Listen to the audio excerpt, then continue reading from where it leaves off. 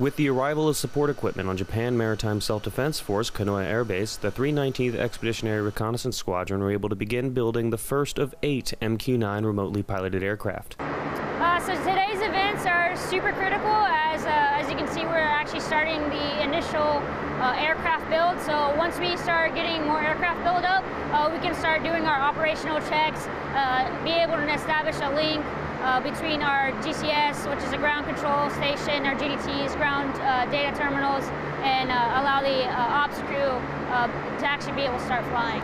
We were able to get the aircraft body out, install the wings, the tails. We still have additional components to install, but we're pretty much ahead of schedule of what we would like to see for today.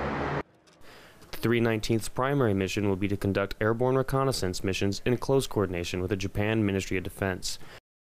Reporting from Kanoya Air Base, I'm Petty Officer Jack Aistrup.